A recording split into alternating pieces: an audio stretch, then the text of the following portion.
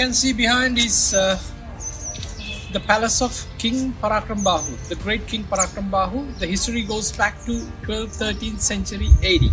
We have two great chronicles, one called Mahavansa. It's explained this is a 7-story building, and we have another chronicle called Chulavansa. It's explained it's a heavenly building. Holes in the halls, witnessing the next levels. We used to have 7 stores, and you can see some space in between these the cement pillars. These are the witness of the wooden pillars.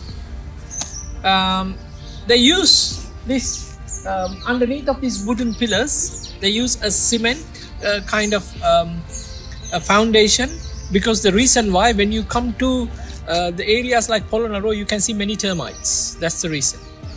And this plaster is very important for us. It's called the Polonnaruwa period plaster. They used paddy husk, oyster shells, burnt like crushed oyster shells, fine sand, and butter clay too.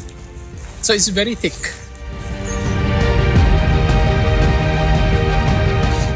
To show you one important thing. Anyway, the ground level, nobody used to stay here.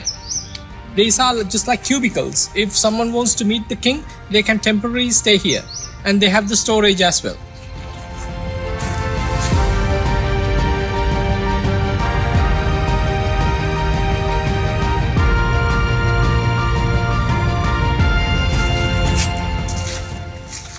Toilets. 1000 years,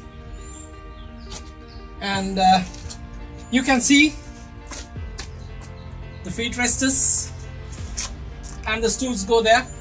They used to have a proper conduit system, a proper sewage the system they used to use, and you need to have a pail of bucket. Unfortunately, I cannot demonstrate what they did here.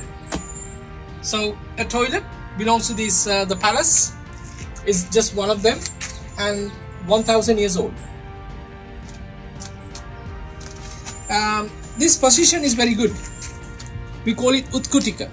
When you go there and when you do squatting, all the bowels and guts, they give a right pressure, so we can do the business correctly.